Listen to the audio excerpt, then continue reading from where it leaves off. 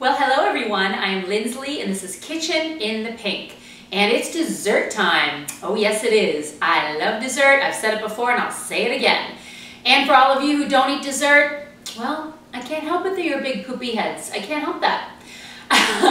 We're gonna make a version of a cheesecake. I love cheesecake. It's delicious. I make it with a lot of lemon. And this is kind of a smaller cheesecake version that's fun for summer. And I call it a cheesecake terrine. So what we're gonna do is start with our cheesecake base. I've got my handy dandy mixer here. And we're going to take 1.5 cups of mascarpone cheese, which is very thick and delicious. Put that in our pan, plop. Then I'm gonna put in a cup of heavy cream. Actually, a cup of that. Okay. Lovely.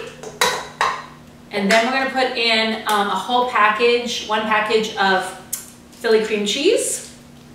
Can't have cheesecake without cream cheese. This is such an easy dessert. It looks really pretty and it's kind of just a play off of your basic cheesecake. So that goes in, okay. And I'm going to mix it up. Alright. You don't want to overmix this, you just want to blend it till everything is incorporated. Okay, there. Now take this down. And I'm going to take this off. Scrape off all of our good stuff here. And it is going to be thick. That's okay. Don't worry about that. Because you want it to be thick so it can be spread in the terrine easily. Okay. I can't stand when stuff stays on my beaters. I feel like it's like totally wasted stuff, but we're gonna do it. All right, so we've got our mixture. And then to add to it, we want to just fold in a fourth a cup, of lemon marmalade. Sorry, we're not doing oranges, we're doing lemon. Actually, you could do orange, citrus, hello. I love this Meyer lemon marmalade from McAvoy Ranch. It's a California ranch. You can buy it online. It is so amazing. They ran out of it last year and I literally almost had a heart attack. I started to get anxiety. So I'm going to put in a 1/4 cup of that. Ooh, it's good. Smell the lemon from here. So 1/4 cup of that. And then I'm going to also add in the zest of 1 lemon plus 1 tablespoon of fresh lemon juice. That gets put in there. And 1 pinch of salt. Put that in. Just a pinch. Kicks up the flavor a little bit. Now you want to mix this well and fold it all in so it's all incorporated together. Oh yeah. A little arm work, never hurt anybody.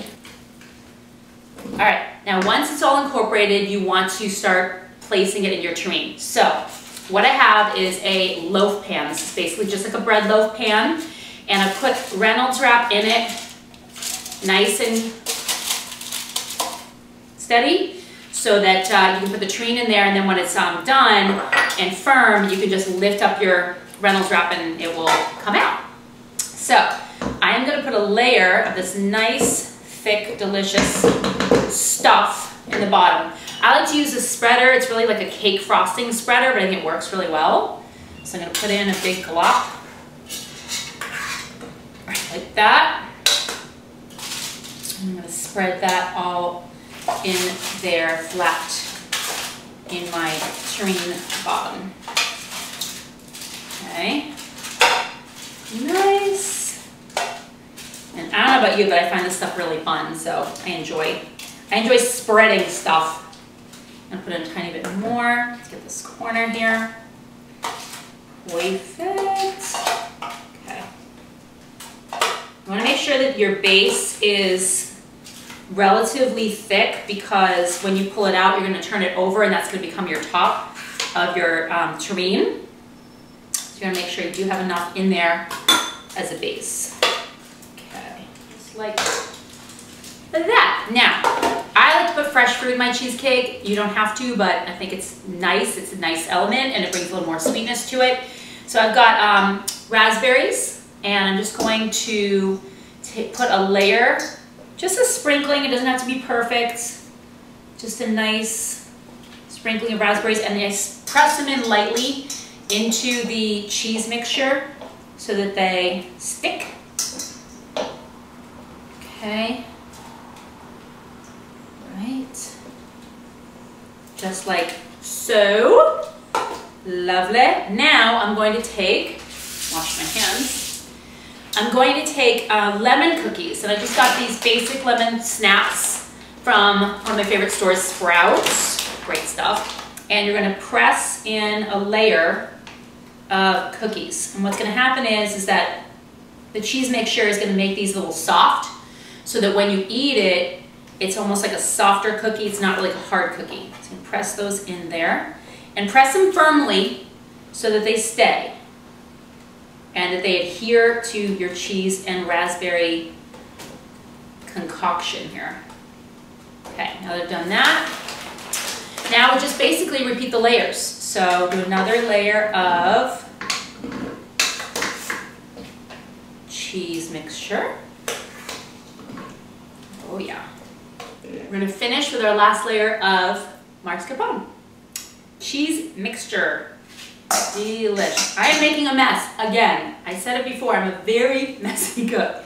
But you know what? I don't care. It's creativity, right? Jackson Pollock probably got paint all over himself, and I'm gonna get food and stuff all over me. That's okay. All right. Oh yeah. Okay. Layer this.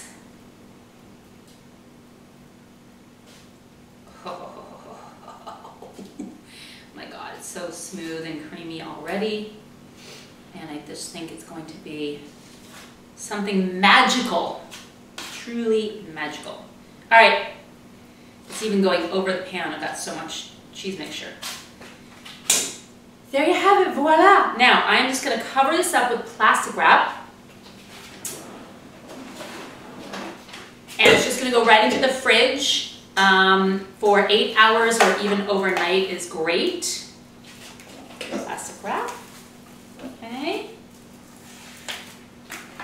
Perfect. Beautiful. Tight. And it's okay if the top is a little messy, because remember, that's going to become your bottom of your terrine. So look how cute it is. So compact and nice. Into your fridge.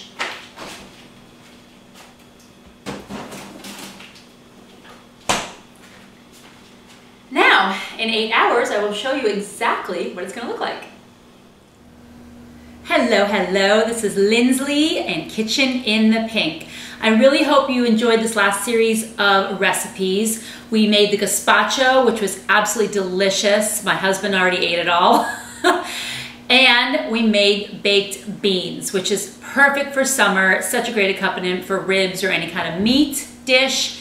And we made our cheesecake terrine, which is beautiful, and my guests used the word amazing, so I'm happy with that.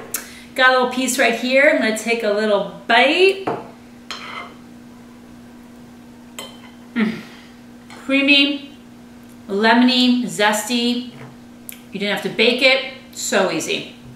So I hope you enjoy these recipes. If you'd like the recipe, go to ladiesinthepink.com. And to give you a little added bonus, we're gonna talk about some of my favorite things.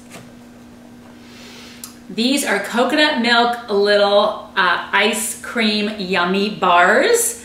They are amazing. My husband and I are literally obsessed with them. We have one every single night.